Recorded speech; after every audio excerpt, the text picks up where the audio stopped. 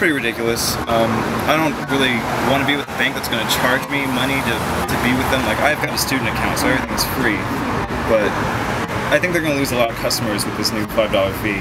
It sucks. Like, we shouldn't have to be paying $5. Like, I'm a customer of Bank of America, and then the fact that they're trying to get money for me to like use their service is ridiculous and it's not okay. I think it's really dumb because I've had Bank of America for a few years now, and we obviously never had a fee to use it, so I'm kind of annoyed and I'd rather not pay it. Well, I think it's kind of terrible because if you think about that over like 12 months, that's a ton of money taken from like our personal accounts.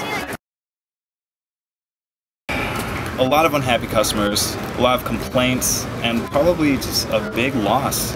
I mean, I think it'll give other banks an advantage. I think people are going to go to different banks because $5 isn't going to add up. I don't think people are going to be too happy about it. I think they might still keep using it because it's a hassle to switch. Like, I'm probably going to stay, but I'm not too stoked about it. I don't know. I don't think people are going to stop using their debit cards because it's really important to have a debit card to use it, I guess. But like, yeah, I don't think there are going to be protests or anything like that. I think people are just probably going to accept it for what it is. Okay.